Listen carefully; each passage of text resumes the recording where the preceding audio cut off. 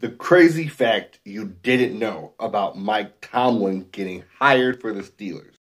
Now, what you all should know about Mike Tomlin, longest tenured black head coach in the NFL, never had a losing season, Super Bowl champion. But the interesting thing is how he ended up with the Steelers.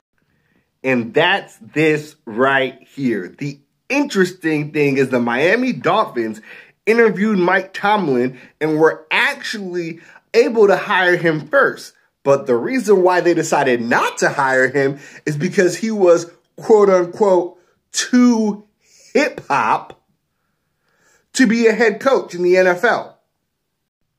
Now, we all know what that means. My gee, Wally Gilligers, he's black. And that's really just it. You can even see they